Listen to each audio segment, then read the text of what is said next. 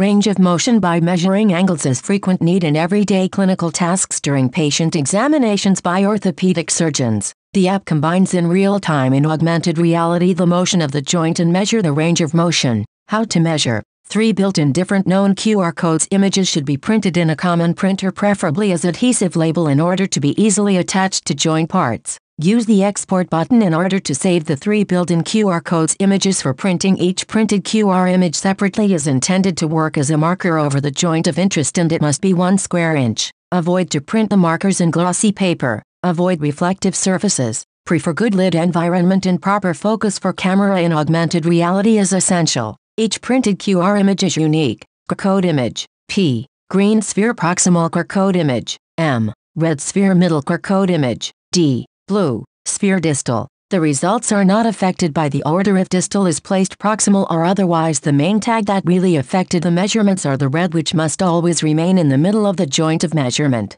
Measured angle. PM. MD. Vertex of the angle is the red sphere. The dynamic nature is easily identified in videos while the patient is moving the joint from extension to flexion. Every angle is recorded dynamically. Each printed QR image is unique and should be placed in certain order manually over the joint of interest by attaching them physically, namely over proximal, middle and distal part of the joint sequentially. While seeing the markers by the app through the device camera, the markers are captured and recognized continuously in real time. Over the printed markers in augmented reality, 3 different colored spheres, green for proximal part, red for middle part and blue for distal part, are presented and assigned respectively. The spheres are connected by 2 virtual cylinders, PM and MD. The angle subtended by PM cylinder and MD is the dynamic angle of interest, with vertex M. The angle and its complementary are printed in degrees on screen continuously, and their values are updated by the respective position of the joint in real time. While the joint is moving, the whole augmented structure with spheres is moving, following continuously the joint movements.